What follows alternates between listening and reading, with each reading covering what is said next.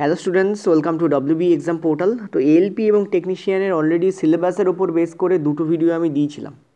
আজকে আমি তোমাদের একটা ডিটেলস আলোচনা করব বেসিক সায়েন্স অ্যান্ড ইঞ্জিনিয়ারিং, যেটা হচ্ছে CBT 2 পার্ট এ সিলেবাসের মধ্যে অন্তর্ভুক্ত। আর এখানে একটা গুরুত্বপূর্ণ জিনিস লেখা আছে, এটা কিন্তু সর্বদা মাথা রাখবে। CBT 2 এর পার্ট এর ক্ষেত্রে না CBT 1 না CBT 2 এর পার্ট বি, এই দুটোর মধ্যে কোনোটাই মেরিট লিস্ট তৈরি করতে কাজে লাগবে না, জাস্ট কোয়ালিফাইং ইন নেচার। তার মানে ওগুলো যে আনইম্পর্টেন্ট বা নট ইম্পর্টেন্ট তা নয়, কিন্তু এই পার্টটা ভীষণ ইম্পর্ট্যান্ট। CBT 2 এর পার্ট এ সিলেবাস ভীষণ ইম্পর্ট্যান্ট, যার মধ্যে আছে বেসিক সায়েন্স অ্যান্ড ইঞ্জিনিয়ারিং, এবং এটা কিন্তু তোমাদের মেরিট লিস্টে অ্যাড হবে, অর্থাৎ এই পার্টের উপর বেস করে কিন্তু মেরিট লিস্ট তৈরি হবে। মানে এই পার্টটা কিন্তু খুব important, basic science and engineering. তো এই পার্টের সিলেবাসটা কী আছে আমরা ভালো করে দেখে নেবো, আর আজ থেকে তোমাদের আমি এর উপরে ক্লাসও দিতে আরম্ভ করবো। ঠিক আছে, চলো। তো CBT 2 এর যে পার্ট এ, এর উপর বেস করে আমি ছোট একটা ভিডিও দিয়েছিলাম তোমাদের, সেখানে CBT 1 CBT 2 ওভারঅল একটা ওভারভিউ ছিল। আজকে আমি তোমাদের এই CBT 2 এর পার্টের যে বেসিক সায়েন্স অ্যান্ড ইঞ্জিনিয়ারিং, সেটাকে আমি তোমাদের ডিটেলসে করাচ্ছি। দেখো, এই যে তোমরা দেখতে পাচ্ছ বেসিক সায়েন্স অ্যান্ড ইঞ্জিনিয়ারিং, এর সাথে কিন্তু তোমাদের পার্ট এর মধ্যে ম্যাথ থাকবে, জিআই থাকবে, জিকে থাকবে এবং সিএ থাকবে, অর্থাৎ কারেন্ট অ্যাফেয়ার্স। এই পার্টটা ওভারঅল তোমরা এবছর রেলওয়ে গ্রুপ ডির যে সিলেবাসের যে পরীক্ষা দিয়েছো বা এনটিপিসির যে পরীক্ষা দিয়েছো, সেম টু সেম থাকে, খুব একটা এদিক ওদিক হয় না, পার্থক্য চেঞ্জ হয় না, বরঞ্চ তার থেকে ইজিও থাকে অনেক সময়। কিন্তু বেসিক সায়েন্স অ্যান্ড ইঞ্জিনিয়ারিংয়ের যে পার্টটা থাকে, সেটা কিন্তু অনেকের কাছে অসুবিধা হয়, যারা মানে যাদের অনেক বছর আগে আইটিআই করা, তারা হয়তো ভুলে গেছো, সেই পার্টগুলোকে রিভিশন দিতে আরম্ভ করতে হবে। মনে রাখতে হবে, পার্ট এতে কিন্তু তোমাদের ইউআরকে 40% পেতেই হবে, ওবিসিকে 30, এবং এটা 30, এবং এসটি যদি এর নিচে পাও তাহলে তুমি নট কোয়ালিফাই হয়ে যাবে। আর মনে রাখতে হবে, এই পার্টটাতে তুমি যত মার্কস বাড়িয়ে রাখবে তত তোমার মেরিট লিস্টের ক্ষেত্রে সুবিধা হবে। ঠিক আছে, পার্ট মানে এই পার্টে শুধুমাত্র নাম্বার বাড়ালেই হবে না, নাম্বার বাড়ানোর সাথে সাথে অ্যাকিউরেসি, নেগেটিভ মার্কিং কম ইত্যাদির দিকে নজর রাখতে হয়, কারণ এই মার্কসটা কিন্তু তোমাদের মেরিট লিস্ট তৈরি করতে কাজে লাগবে। তো 100 কোশ্চেন্স থাকবে, 90 মিনিট তোমরা টাইম পাবে। মনে রাখতে হবে, CBT 2 এর যে পার্ট এ আর পার্ট বি একসঙ্গে পরীক্ষা হয়। আমি পার্ট এ আর পার্ট বি যেভাবে তোমাদের রেলওয়ে ভাগ করে দিচ্ছে, সেইভাবে ভাগ করেছি বলে পার্ট এ দেখাচ্ছি এখানে অনলি। আর পার্ট এর আমরা এখানে আলোচনা করবো বেসিক সায়েন্স অ্যান্ড ইঞ্জিনিয়ারিং। চলো সিলেবাসে ঢোকা যাক। রেলের পরীক্ষা কিন্তু নর্মালি যে সকল রিজনাল ল্যাঙ্গুয়েজ আছে তাতে হয়, তার মধ্যে বাংলা একটা। সো তোমরা প্রশ্নপত্র বাংলা, ইংরাজি, হিন্দি তিনটেতেই কিন্তু পেয়ে যাবে। যে ল্যাঙ্গুয়েজ তোমরা চুজ করবে ফর্ম ফিল আপের সময় সেটা আসবে, তবে এখনও পর্যন্ত নোটিফিকেশান বেরোয়নি, কিন্তু বেরোনোর খুব চান্স আছে। আর যদি বেরোয় তাহলে 60,000-এর বেশি ভ্যাকান্সি এবারে আসার চান্স আছে মারাত্মক হারে। দেখো, বেসিক সায়েন্স অ্যান্ড ইঞ্জিনিয়ারিংয়ের যে প্রথম পার্টটা আমরা পড়বো, সেটাকে আমরা বলি ইঞ্জিনিয়ারিং ড্রয়িং, মানে ড্রয়িং ইনস্ট্রুমেন্টের কথা বলি। সবটাই আমাদের বেসিক সায়েন্স অ্যান্ড ইঞ্জিনিয়ারিংয়ের মধ্যেই, তবে ইঞ্জিনিয়ারিং ড্রয়িংয়ের মধ্যে ড্রয়িং ইনস্ট্রুমেন্টগুলো কী কী আছে তার উপর বেস করে কথা বলবো। ড্রয়িং ইনস্ট্রুমেন্টগুলো ভীষণভাবে রেলের পরীক্ষায় পড়ে।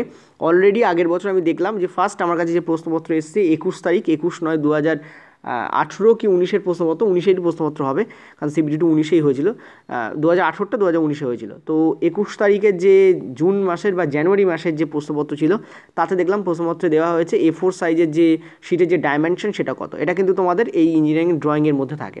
তো বেসিক সায়েন্স অ্যান্ড ইঞ্জিনিয়ারিংয়ের ক্ষেত্রে ইঞ্জিনিয়ারিং ইনস্ট্রুমেন্টগুলো বা ড্রয়িং ইনস্ট্রুমেন্টগুলোর মধ্যে থাকে ড্রয়িং শিট, লেন্থ, ব্রেথ এবং সাইজ।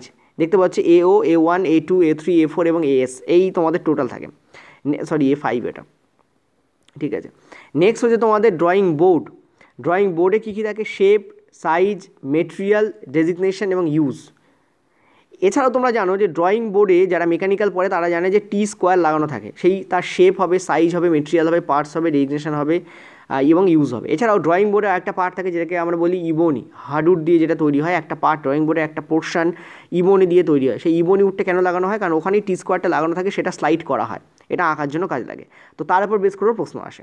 এছাড়াও তোমাদের mini drafter, parts, working use, drafting technique যেটা, সেটার উপরে প্রশ্ন আসে, সেট স্কোয়ারের উপর প্রশ্ন আসে, প্রোটেক্টরের উপর প্রশ্ন আসে। এটাও তোমাদের ড্রয়িং ইনস্ট্রুমেন্ট বক্সের উপর প্রশ্ন আসে। ছোটোবেলা তোমার জ্যামিতি করতে না, সেই রকমও অনেকটা। ঠিক আছে, ওখানে কী কী থাকতো? চাঁদা থাকতো, এই যে প্রোটেক্টর, সেট স্কোয়ার থাকতো, মনে করে দেখো স্কোয়ার টাইপের কিছু পার্ট থাকতো, সেইগুলোকে নিয়ে এখানে তোমাদের ড্রয়িং ইনস্ট্রুমেন্ট বক্স হয়।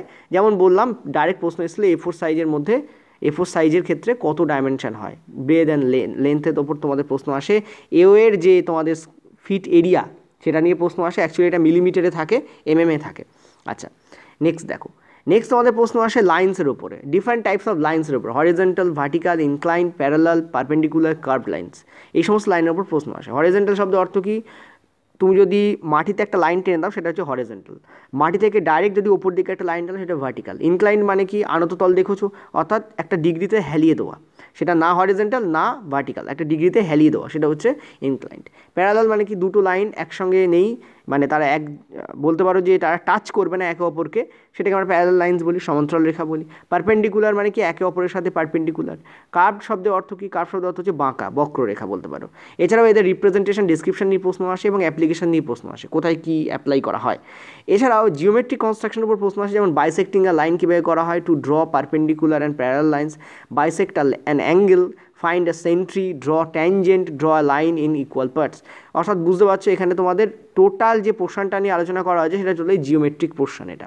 ঠিক আছে, আশা করি বুঝতে পারছো। বাইসেক্টটা অ্যান অ্যাঙ্গেল শব্দের অর্থ কি? একটা অ্যাঙ্গেল বা কোণ আছে তাকে দ্বিধা বিভক্ত করা, দুটো সমান পার্টে ভাগ করে দেওয়া।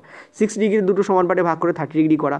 তারপরে বাইসেক্টিং আর লাইন, একটা লাইনকে কীভাবে দ্বিধা বিভক্ত করবে চাঁদার সাহায্যে, এরকম ধরনের প্রশ্ন আসে এবং এর উপর বেস করে তোমাদের স্টেটমেন্ট বেসডও প্রশ্ন আসতে পারে, যদিও আগেরবার কম দেখা গেছে তবে আসতে পারে।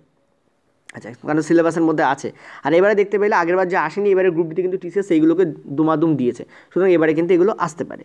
ইঞ্জিনিয়ারিং ড্রয়িংয়ের ওপর কী আছে? জিওমেট্রিক ফিগারের ওপর আছে। দেখো, ড্রয়িং অ্যাঙ্গেলস, অর্থাৎ অ্যাঙ্গেল কীভাবে ড্র করবে, তার মেজারমেন্ট কী করে নেবে, এবং তার টাইপ মানে কি? সূক্ষ্মকোণ, অ্যাকিউট অ্যাঙ্গেল, রাইট অ্যাঙ্গেল, সমকোণ, অবটিউজ angle, reflex angle, adjacent angle, complimentary angle, supplementary angle, methods of বাইসেক্টিং, অর্থাৎ অ্যাঙ্গেলকে বাইসেক্ট কী করে করবে, একটু আগে বললাম যেটা।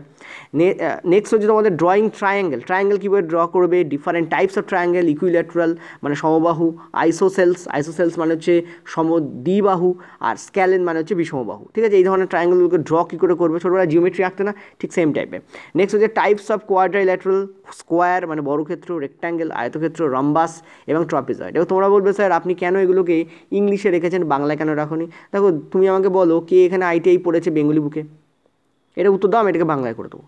তো মনে রাখতে হবে যে বাংলায় প্রশ্ন তোমাদের হবে ডেফিনেটলি এএলপিতে, কিন্তু তোমরা দয়া করে ইংলিশ বুক পড়ে যাও। কারণ কী হবে, সেই সমস্ত বইগুলোতে যে প্রশ্নগুলো আসবে, মানে তার যে টাইপগুলো আসবে, তোমরা আইটিআই পড়েছিলে জানো আশা করি, যে মেজরিটি অফ দ্য কোশ্চেন্স এবং মেজরিটি অফ দ্য মেটেরিয়াল ইংলিশে হয়।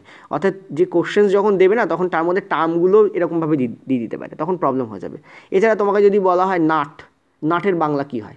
নাট তো অ্যাকচুয়ালি বেঙ্গলি ল্যাঙ্গুয়েজ নয়, নাট তো ইংলিশ ল্যাঙ্গুয়েজ। নাটের বাংলা কী হয় বলো? স্ক্রু, তোমরা বলো স্ক্রু, তো স্ক্রু তো একটা ইংরেজি ল্যাঙ্গুয়েজ, সুতরাং এগুলোর বাংলা হয় না। তো এরকম কিছু কিছু টার্ম আছে যেগুলোর বাংলা হয় না, যেমন এই টি স্কোয়ারের বাংলা কী করে করবো, কী বলবে? টি বর্গ, হয় না। অতএব কী হয়েছে, তোমাদেরকে ভালো করে ইংলিশ টার্মগুলোকে মুখস্থ করে যেতে হবে বা পড়তে হবে, বুঝে করতে হবে। মুখস্থ করার মানে আমি বলতে চাইছি বুঝে করা। স্পিডে বলছি এই কারণে তোমাদের টাইমটা নষ্ট না হয়। নেক্সট হচ্ছে circle, definition of circle, parts key key part আছে সাইকেলের সবাই জানো, রেডিয়াস হয়, ডায়ামিটার হয়, সেক্টর হয়, সেগমেন্ট হয়, এগুলো সব আছে, এগুলো তোমাদের পড়ে যেতে হবে। আর্ক হয়, আর্কটা কেন দেওয়ানি, তোমাদের পড়তে হবে। তো এইগুলো তোমাদের সব হবে।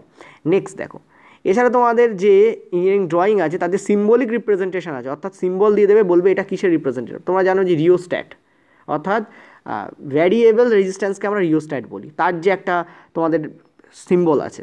ঠিক আছে, তোমরা জানো অলরেডি যে বাল্বের সিম্বল আছে, তোমরা জানো যে ওপেন সুইচ, ক্লোজ সুইচের সিম্বল আছে, এগুলো তোমরা এই অলরেডি রেলওয়ে গ্রুপটি দিয়ে উঠেছে, এগুলো জানো আশা করি। তো এইগুলোর ওপরেই প্রশ্ন আসে বেসিক্যালি। এই দেখো এখানে প্রশ্ন হচ্ছে রেজিস্টার, কন্ডাক্টর, তো সেমিকন্ডাক্টর, ইন্ডাক্টর, ক্যাপাসিটর, এগুলোর ওপর প্রশ্ন আসবে। এছাড়া ফাস্টেনার্স যেমন রিভেট, বোল্টস, নাটস, এদের ওপর তোমার ডায়াগ্রাম বেস প্রশ্ন আসে। পাইপ জয়েন্টসের উপর প্রশ্ন আসে, স্ক্রিউড pipe Joints, welded pipe Joints, ফ্ল্যাঙ্কড pipe Joints ইত্যাদির উপরে তোমাদের প্রশ্ন আসে। ঠিক আছে, আচ্ছা নেক্সট দেখো অকুপেশনাল সেফটি। অকুপেশনাল সেফটি কাকে বলা হয়? কোনো পেশায় তুমি যুক্ত আছো, পয়েন্ট টু বি নোটেড, কোনো পেশায় তুমি যুক্ত আছো, পুরোটা বোঝো, আমি ছোটো ছোটো করে আলোচনা করে দিচ্ছি, এরপর ডিটেলস বলবো, পুরোটা বোঝো তাহলে সুবিধা হবে, পুরো ভিডিওটা দেখো সুবিধা হবে। অকুপেশনাল সেফটি কাকে বলা হয়? তুমি কোনো জায়গায় কাজ করতে গেছো, প্রত্যেকটা জায়গাতে কাজের ক্ষেত্রে ঝুঁকি থাকে। তুমি বললো আমি অফিসে কাজ করি, আমার ঝুঁকি কী আছে, আমি তো ডেস্কে বসে কাজ করি। ধরো কম্পিউটারে সুইচটা দিচ্ছ, শর্ট সার্কিট আছে, অসুবিধা হতে পারে তোমার। ঠিক আছে, যারা মেকানিক্যাল কাজকর্ম করে, ব্রিজ যারা তৈরি করে, সেই ধরনের যারা ইঞ্জিনিয়ারিং পড়ে, সোজা ভাষায় বলছি, তাদের মাথায় দেখবে একটা হেলমেট পরা থাকে। ঠিক আছে, সেই হেলমেটের বিভিন্ন কালারও হয়, কোনটা কে হেলমেট দেখে বোঝা যায় কে কোন পদে আছে। ঠিক আছে, তো এইগুলো খুব ইম্পর্টেন্ট পার্ট, এগুলো তোমাকে মাথায় রাখতে হবে। তো অকুপেশনাল সেফটি অ্যান্ড হেলথ এর ওপরে বেস করে, অর্থাৎ যে পেশায় তুমি যুক্ত সেখানে যে সুরক্ষার ওপর যে সমস্ত বিধিনিষেধ আছে বা তোমাকে মেনে চলতে হবে যাতে তোমার দেহের কোনো ক্ষতি না হয়, তো তোমার ক্ষতি মানে তোমার পরিবারের ক্ষতি, এই সমস্ত ব্যাপারগুলোকে মেনে চলতে হয়। কী কী আছে দেখো, যেমন বলছে তোমাদের অ্যাক্সিডেন্ট অ্যান্ড সেফটি, তার উপর বেস করে basic principal of protective equipments, অর্থাৎ কী কী ইকুইপমেন্ট তোমাকে ব্যবহার করতে হবে যাতে তোমার শরীরের কোনো হানি না হয়, তোমার সাথে যারা কাজ করছে তাদের ক্ষতি না হয়। অ্যাক্সিডেন্ট প্রিভেনশন, কীভাবে অ্যাক্সিডেন্টকে প্রিভেন্ট করা যায় সেই সমস্ত technique, control of accidents and safety measures, ঠিক আছে, যেমন হেলমেট একটা ব্যাপার, তুমি যখন বাইক চালাও হেলমেট পরে অবশ্যই যাও, এটা একটা সেফটি মেজার্স বলতে পারি আমরা, এরকম ধরনের জিনিস। আর হেলমেট শুধু মাথায় চাপিয়ে রাখলে হয় না, সেটাকে মাথায় পরে তার বেল্টটাকে বেঁধে নিতে হয়।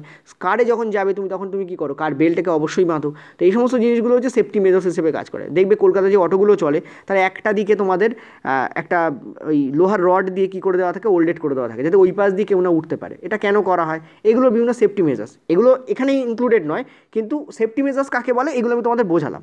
নেক্সট হচ্ছে তোমরা দেখবে যে ফার্স্ট এড, অর্থাৎ কেউ যদি অ্যাক্সিডেন্টের দ্বারা আক্রান্ত হয়, তার যদি দুর্ঘটনা ঘটে, তখন তার ফার্স্ট এড কী করে করা হবে, কারণ দেখো হসপিটাল বহু দূরে থাকতে পারে, ফলে মেজরিটি অফ দ্য ক্ষেত্রে আমরা জানি ফার্স্ট এড করলে সেটা অনেকটাই মানে অপারেশনের ক্ষেত্রে যে ঝুঁকিটা থাকে সেটাকে কমিয়ে দেয়, বা হয়তো ওইটুকু করলেই হয়তো ব্যক্তিটা প্রাণে বেঁচে যেতে পারে। সাপে কামড়ালো সাপোজ ধরো, আমরা সেখানে ফার্স্ট এড করি প্রথমে, তারপর তো হসপিটালে নিয়ে যাই, তাই না? কিছু কিছু মেজর্স আছে, তো এরকম ধরনের ফার্স্ট এড এক্ষেত্রেও দেখা যায়। তো দেখো care for injured and sick at the work place, অর্থাৎ কাজের জায়গায় একজন যিনি অসুস্থ হয়ে পড়েছেন, ধরো কেউ কাজ করতে করতে হট করে মাথা খুলে পড়ে গেছেন, তাহলে তার ক্ষেত্রে কী কী ব্যবস্থাপনা করা যেতে পারে, তাকে ছাওয়ায় নিয়ে যাওয়া, তাকে নুন চিনির জল খাওয়ানো, ইলেকট্রোলাইট হিসেবে ব্যবহার হয় নুন চিনির জল, এগুলো আগে ভাগে করা, যাতে তার প্রেশারটা ঠিক জায়গায় আসে, তার প্রেশারটাকে মাপা, এই সমস্ত যে জিনিস এগুলোকে বলা হয় care for injured and sick at the work place. Transportation of the sick person, অর্থাৎ ওই ব্যক্তিকে ওখানে কাজ না হলে সরাসরি দ্রুত কীভাবে কাছাকাছি হসপিটাল বা স্বাস্থ্যকেন্দ্রে পৌঁছানো যায়, ইত্যাদির উপর বেস করে তোমাদের একটা চ্যাপ্টার আসে। বেসিক প্রভিশনস কী কী আছে, idea of basic provision of safety health welfare under legislation of India, অর্থাৎ আইনতভাবে ইন্ডিয়াতে যে যে ব্যবস্থাপনার কথা বলা হয়েছে সেইগুলোকে জানা, বেসিক প্রভিশনগুলোকে জানা। ঠিক আছে, আশা করি তোমাদের বোঝাতে পেরেছি। আচ্ছা, নেক্সট হচ্ছে এনভায়রনমেন্টাল এডুকেশন, অর্থাৎ গ্লোবাল ওয়ার্মিং, অর্থাৎ জানো যে আমাদের দেশে যদি বলো, আমাদের দিল্লিতে বলো, কলকাতাতে বলো, দেখবে তাপমাত্রা অনেক বেশি থাকে, গ্রামেগঞ্জে তাপমাত্রা কম থাকে।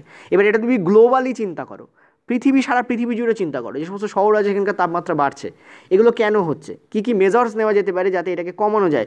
ওজোন লেয়ার কীভাবে ডিপ্লেশন হচ্ছে, অর্থাৎ ওজোন লেয়ারে কী করে ক্ষতি হচ্ছে, আমরা জানি ওজোন লেয়ার যদি ক্ষতি হয় তাহলে সূর্যের অতিবেগুনি রশ্মি সেখানে ঢুকে যাবে এবং ক্ষতি করে।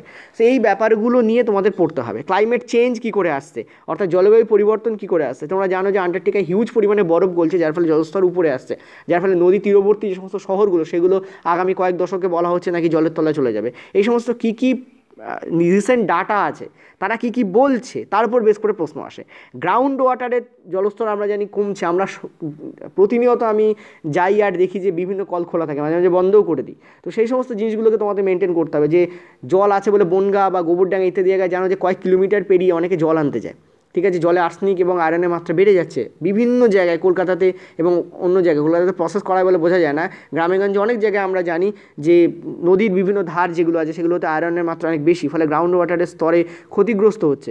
তো এই সমস্ত ব্যাপারগুলোকে তোমাদের পড়তে হচ্ছে। Hydrological cycle, ground and surface water key, conservation এবং হারভেস্টিং ওয়াটার কী, এইগুলো। নেক্সট হচ্ছে environmental right attitude towards the environment, maintenance of the in house environment, অর্থাৎ তোমার বাড়ির মধ্যেও তুমি কী কী করতে পারো যার ফলে বাইরের পরিবেশ রক্ষা পেতে পারে। এই সমস্ত জিনিসগুলো তোমাদের আছে, ভালো করে পড়তে হবে। মনে রাখবে আমি একটু স্পিডে বলেছি, তোমরা নিচে পিডিএফে এগুলো সব পেয়ে যাবে, আমি নিচে পিডিএফ দিয়ে দেবো, চিন্তা নেই। আরেকটা জিনিস, এত স্পিডে কথা বলি না, যদি আমার কথা কারোর স্পিডে লেগে থাকে সে একটু স্পিডটা কমিয়ে দেখে নিতে পারো, ইচ্ছা করেই বলেছি যাতে তোমাদের বেশি টাইম না নষ্ট হয়। নেক্সট দেখো আইটি লিটারেসি মানে কি, ইনফরমেশন ইন টেকনোলজি। ঠিক আছে, তো এই ইনফরমেশান টেকনোলজিতে তোমাদের যে লিটারেসি আছে, অর্থাৎ তোমরা কতটা জ্ঞান সম্পন্ন, সেটাকে যাচাই করার জন্য এই পেপারটাকে দেওয়া হয়। এটা বেসিক্যালি কোনো আলাদা কোনো পেপার নয়, ওই বেসিক সায়েন্স অ্যান্ড ইঞ্জিনিয়ারিংয়ের মধ্যেই আছে।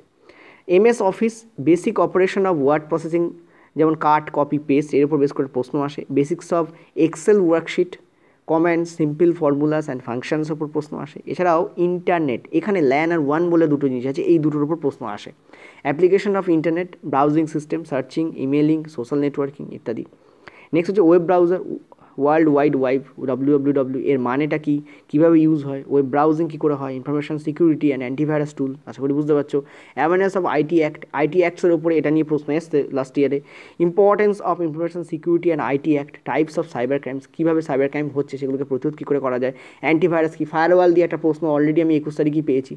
ঠিক আছে, সোজা প্রশ্ন, টাফ কিছু নয়, তোমরা যে জানো তার উপরই হয়ে যাবে, এগুলো নিয়ে খুব বেশি চিন্তার কোনো কারণ নেই। এই যে আইটি লিটারেসি বললাম, এই যে এনভায়রনমেন্টাল এডুকেশন বললাম, এই যে অকুপেশনাল সেফটি অ্যান্ড হেলথ বললাম, এই তিনটে পার্ট নিয়ে বেশি মাথা ঘামানোর দরকার নেই, এগুলো তোমরা মোটামুটি পড়লেও হবে।